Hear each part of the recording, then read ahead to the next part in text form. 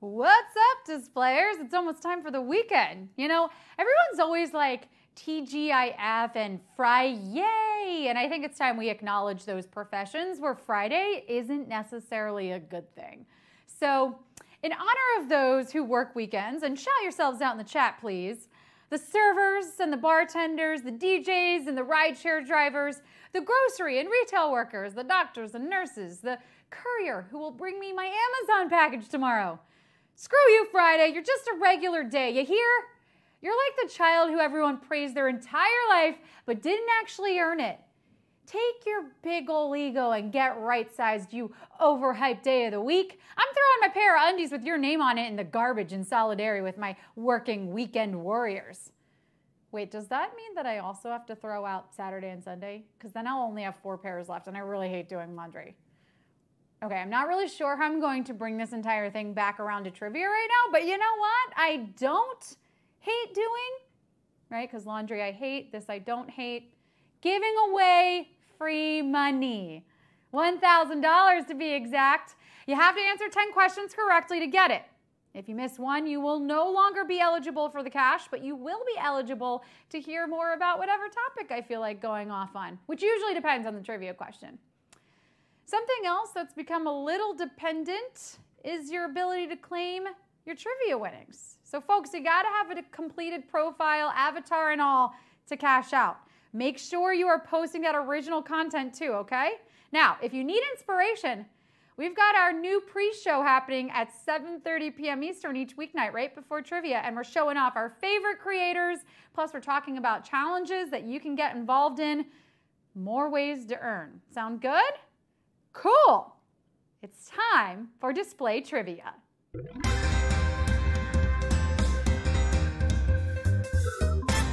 Question 1.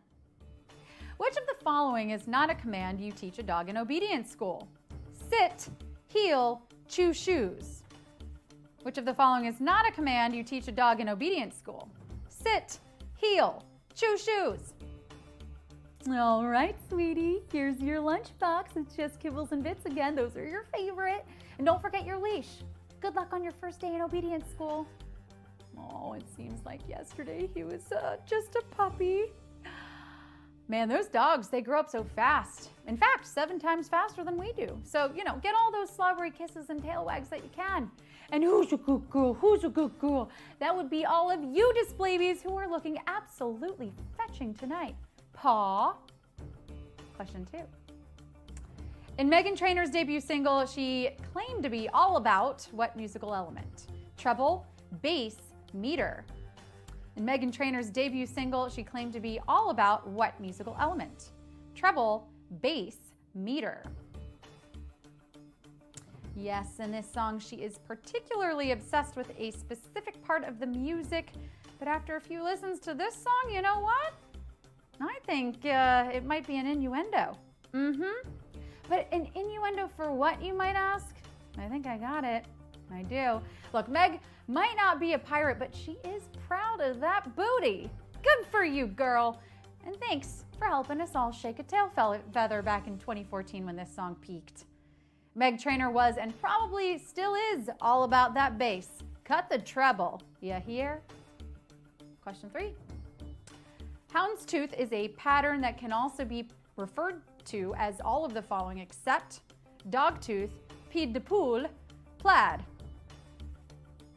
Houndstooth is a pattern that can also be referred to as all of the following except dogtooth, pied de poule, plaid. You might see this pattern making up a lot of tweed suits and caps. Oh, and capes. But not the kind that superheroes wear. No, definitely not those. More so the kind worn by English noblemen hunting in the countryside and smoking out of old-timey pipes while stroking their teeny tiny mustaches. Why, it's elementary, my good sirs. Watson, is that you? Go back to beating humans at Jeopardy, you clown. Houndstooth is the iconic duotone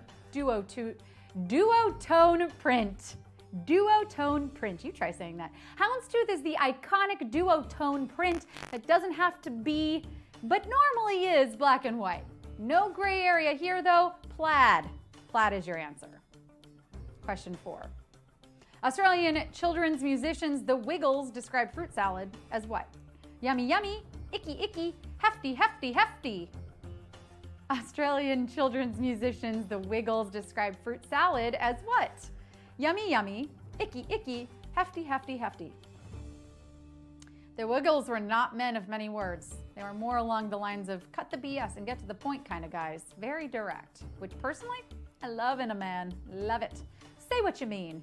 And honestly, way better than the Teletubbies, who never said what they were thinking. And they were always flirting with that baby in the sky.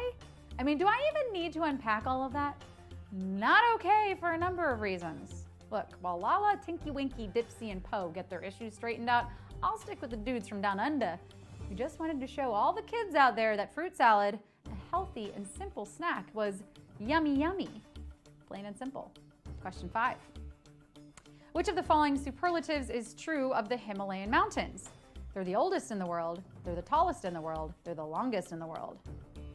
Which of these superlatives is true of the Himalayan mountains? They're the oldest in the world, they're the tallest in the world, they're the longest in the world. Also, fun fact about the Himalayas, they're the best place in the world to source pink salt lamps. Where would therapist's office, yoga studios, and influencer bathrooms be without them? You know the ones, right? They're essentially just a big chunk of salt someone put an incandescent light bulb inside of that emits a supposedly healing soft pink glow. And for $39.99, they better work. They better work. I'm only stressed out now because I just spent $40 on a lamp that I didn't need. Oh, but look how it comes out in photos. Okay, I'm calm. The Himalayas, as far as mountain ranges go, are actually quite new, at about 50 million years old. But what they lack in experience, they make up for in verticality. Yes, height. Sounds like a good deal. Question 6. Coal was a substance used in ancient Egypt as what? Mummification agent, hieroglyphic ink, eyeliner. Coal was a substance used in ancient Egypt as what? Mummification agent, hieroglyphic ink, eyeliner. I'm not sure about coal in ancient Egypt. I know the Egyptians did a lot of mummification and note-taking and makeup wearing, but what was coal? In modern times, the more you know, the more you coals. What? They got great deals for the whole family, and you know it. Look, I got an espresso and matching pajama sets for everyone, including the dog, and I only use the Kohl's cash that's been in the bottom of my mom's purse for 3 years? Sick, dude. In ancient Egypt and many other cultures, coal was a substance made from ground up lead used as a cosmetic and was often a symbol of nobility. Lead-based paint around the eyes? Get those mummification tools ready, I think. Question 7. The artist known for his pop prints of Campbell's soup cans is from what U.S. city? Manhattan, Pittsburgh, Cleveland. The artist known for his pop prints of Campbell's soup cans is from what U.S. city? Manhattan, Pittsburgh, Cleveland. Who knew giant soup cans painted in different colors could be considered art? But there you have it. What's next? Slapping a toilet down in a gallery and calling that art? Oh, someone did that. Oh, okay. Well, I bet no one has just sat in a room as people wait in line all day to sit across from her and stare into her eyes and called that art. Oh, someone did that too. Wait, okay, I think I'm getting this. So art can be anything, as long as you call it art? All right, I'm starting to get the hang of this. I don't know, maybe hosting trivia can be considered art? What do we think? Well, this artist is Andy Warhol, and his place of birth? Pittsburgh, PA. Question 8. The word for a hut made of snow and ice comes from what language? Inuit, Sami, Yupik. The word for a hut made of snow and ice comes from what language? Inuit, Sami, Yupik. Look, I'm not so sure I buy into the whole hut made of snow and ice thing. Really? Like, sure, it's a great photo op, but that can't possibly actually be keeping anyone insulated from freezing temps, right? Oh wait, snow is actually an amazing insulator against the cold, but snow is cold. That's like trying to dry yourself off by standing under a shower head, no? No, no. Because the air trapped in the snow actually keeps whatever is inside the igloo, there's the word, nice and warm. 2 wrongs make a right, I guess. And the word igloo comes from Inuit for house. House about them apples. Question 9. The university attended by the star of Notting Hill and Bridget Jones' Diary can be a descriptor of all of the following except a punctuation mark, a card game, a collared shirt. That university can be a descriptor of all of the following except a punctuation mark, a card game, a collared shirt. Not quite looking for a monarch here. However, this man is the king of English rom-coms, or as they call them in England, romantic comedies, my good boy. I'm channeling a lot of old Englishmen today. Sorry, y'all. I'm just finally getting caught up on The Crown. I know, I'm a little late to the banquet here. No spoilers, please. Okay, just one. What does Diana wear when she's crowned queen? No, don't tell me. Okay. The English film actor we're referencing here is Mr. Hugh Grant, who pursued a literature degree at Oxford University before making it big in Hollywood. And Oxford lends its name to the famous comma and a type of dress shirt. But no dice if you pick the card game. It's time for the final question. Q10. In the tabular display of elements originally outlined in 1869, the letter H appears how many times in the chart's current official abbreviations? 5, 6, 10. The letter H appears how many times in the chart's current official abbreviations? 5, 6, 10. If you're into tabular displays, and I know most of you are, you're probably a huge fan of this one. One of the best known tabular displays I can think of. Also, maybe the only tabular display I can think of. Wait, does the color wheel count? If so, I think that I picked that one. Oh, in elementary school art class, I could stare at that thing all day. The fact that red and blue make purple, I am still not over it. You probably saw this tabular display in school though, or maybe on a shower curtain in The Big Bang Theory. It's the periodic table of elements. And although only 5 element names start with an H and 6 abbreviations start with it, hello Mercury, didn't see you there, there are H's in, count them up, 10. Whoo! Not gonna lie, that was as hard for me as it was for you.